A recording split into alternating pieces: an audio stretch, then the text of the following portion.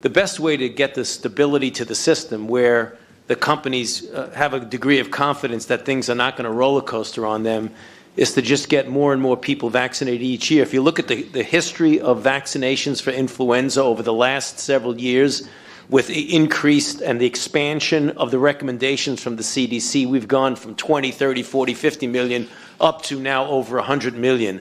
You know, as a public health person, I would think that the goal that I would see to really stabilize the system and therefore make it less of a crisis issue when you get to have a pandemic flu, which we know will again occur as was predicted, even though they're rare events, they do occur, is to get as many people vaccinated as possible. And what we foresee in the future is that influenza vaccine will be something that is essentially a routine vaccination for everyone. And if we then transition that into the universal vaccine, then you may only have to do that every couple of years and get people protected not only from seasonal flu, but from pandemic flu. In my mind, that's the end game.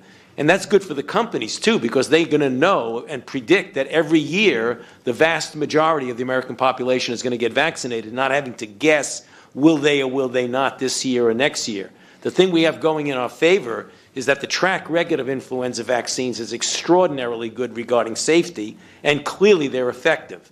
So we have two very big pluses in our favor for that.